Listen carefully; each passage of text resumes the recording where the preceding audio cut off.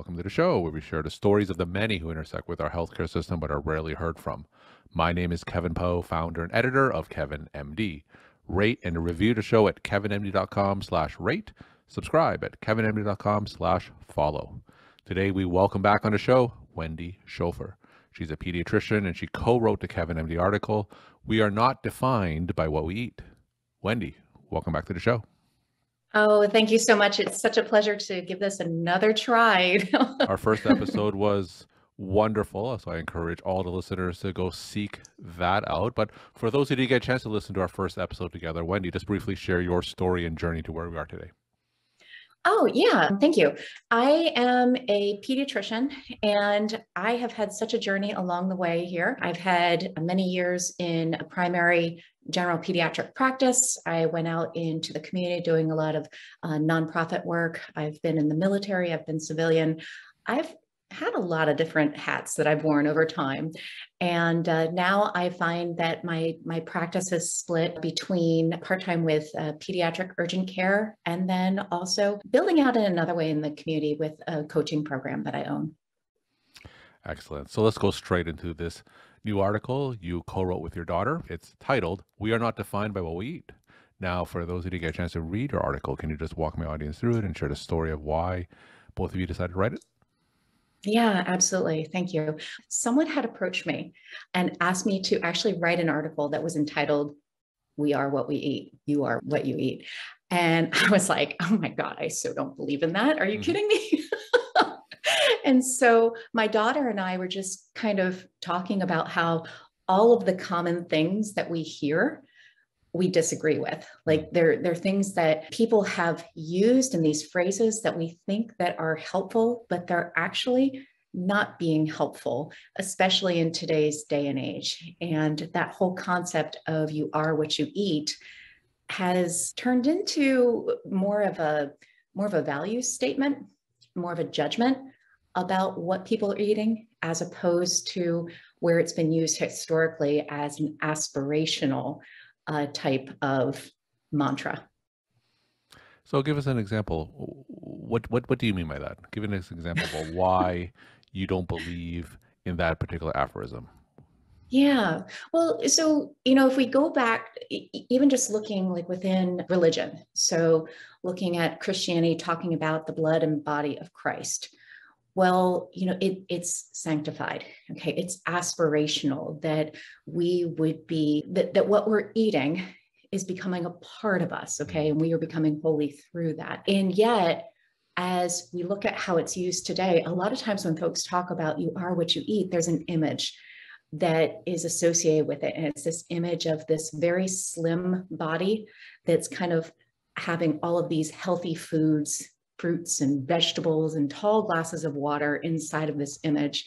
And then on the other side, they have this pudgy person who is filled with pizza and processed foods. And it's just all of a sudden saying, okay, well, this person only eats this. This person is defined by what they're eating. And it's overly simplistic and it's not actually helping anybody, from the kids that we're teaching to the adults that are trying to look at how are they eating, what are their concerns about their own weight, about their own eating habits, and trying to make change. But there's a lot of that identity coming in when we start talking about you are what you eat. It's just not helpful. So obviously you're a pediatrician. So take us into the exam room. What are some of these nuances that you're talking about? Yeah, well, there's so many levels of nuance with it. It's really trying to look at all the things that we've learned as adults, and especially as physicians, about what is healthy or unhealthy, maybe the right way to eat, the wrong way to eat, and how that is coming through in our language with our kids, how we're teaching them to make different decisions about their food choices or how they're going to move. There's a lot of layers of what's healthy or unhealthy. And unfortunately, that is really creating a disconnect because parents are thinking, this is what my kid needs to do in order to be healthy. And then the kid is like, that's not what I want to do. I don't want to move like that. I don't want to eat like that. And so it becomes this kind of butting of heads. And so a lot of times what we do is just kind of break it down. What is the actual goal here? How do we want to look at food in particular? So it's something where I work with parents to be able to look at how can we use food as a fuel, Mm-hmm. and how does it fuel their body? And then how can they help teach that to their kids as well, as opposed to there's a right food or a wrong food. Mm-hmm. Because honestly, it's not about the food. It's, there's no one food that's perfect. There's no one food that's awful. Mm-hmm. And it's just, how is it fueling our body right now? In the article, we were talking about, eating a bag of cheesy popcorn. Yeah. Yeah. And it just happened to be the thing that I was eating right before I was writing the article. I'm like, hey, why not? I am not defined by that bag of popcorn. I really enjoyed it, by the way. I really enjoyed that bag. But that's the thing, it fueled me at the time. And a lot of times folks will look at it like, oh, well, this is the right kind of fuel. No, you know what?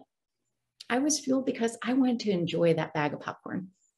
No values associated with it. Just, I enjoyed it. We What can is make choices like that. Yeah. what are some other questions that we can ask? It doesn't have to be kids, but we can ask our patients about nutrition that doesn't confine or define them in a way that these aphorisms normally do.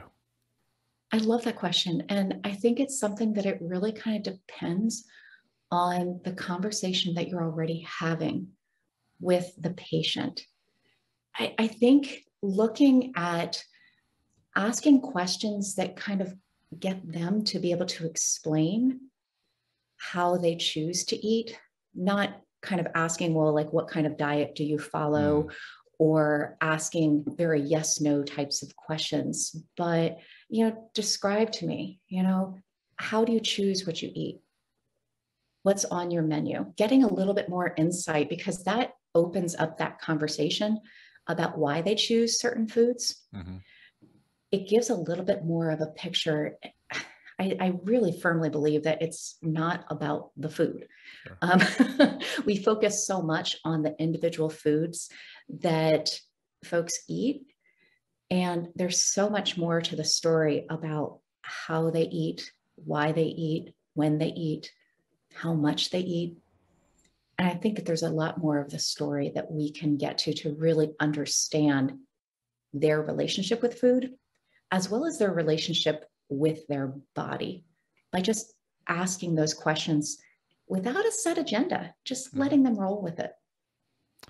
Can you tell us a story, case study, where you had success talking to one of your patients about nutrition? Give me an example where you moved the needle. I think that probably one of the best ones is talking about, it's actually a compilation of parents. In my first group coaching program, I had put out the call that I was interested in working with parents who were worried about their kids' weight, specifically about having overweight children. And the parents, they were all moms in that group. They came in and we worked together over time, just kind of understanding what were our concerns as parents. So, and I put me right there in the middle of that pack as well, because there's a lot of worry about our kids' weight right now. But as we work together over time, it's something that the parents would describe to me, how I realized that it isn't about my child's weight. It isn't about what my child is eating. It's actually about what I'm making it all mean. It's my concerns about what weight means. It's about my concerns about my own, repeated diet, or always thinking that I have to lose 10 pounds. And so the success story in all of that is how every woman that came into that group came from a different perspective. They came from, a different family background, different diets, different weights, everything. But they all got to that place where, like, oh, hold on a minute. This actually isn't my child's problem. It's something that I get to work on now. I get to understand and I get to help them. And that was a big aha moment to really help the whole family. And a lot of that work is with the moms, with the parents being able to make that change for themselves. We're talking to Wendy Schofer. She is a pediatrician and she co-wrote the KevinMD article, "We Are Not Defined by What We Eat." So Wendy, you mentioned that this popular reference, "you are what you eat," is one thing that you certainly want to dispel. Are there any other sayings or proverbs regarding nutrition that you don't necessarily approve of? It's not about my approval. I think that one of the big things, like, parents are looking for, the right way to help their kids right now. They're looking for the right diet. They're looking for the right plan, the right foods. And I don't know that's necessarily a euphemism or a saying, but I think just dispelling that myth that there's a right way that they're looking for. Really what I work with folks on is to really look at how they are already discovering what's right for their family. The answer isn't somewhere else. It's really something that they are already discovering the clues. And then how can they make that? And my final question, what are some of your take-home messages that you want to leave with the KevinMD audience? Oh my goodness.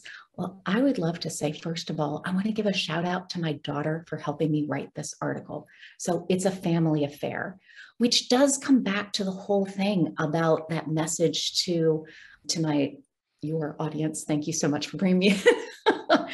But it's really a family affair. How can we work together as a family as we're talking about food, as we're talking about movement, as we're talking about making lifestyle choices that we actually want to share with the whole family, not, just quick fixes and diets that we're like, oh, this isn't good enough for everybody else. Share it within the family. And that's where my daughter was helping me out with writing this article. She is one heck of a writer, but it's a shared experience. And she was actually talking with me through the writing of the article. She said, "Mom, you've really changed a lot over time. Like, this is something you used to say." I'm like, "I know, honey." I know. I'm evolving too. We're all trying to figure out, what is helping us right now, and kind of like how the fuel is helping us, or how the food is fueling us. How is our approach helping us as well?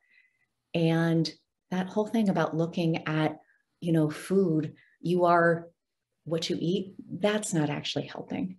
And that's something that is an approach that's evolved over time. We can all do it. Wendy, thank you so much again for sharing your time and insight. Thanks for coming back on the show.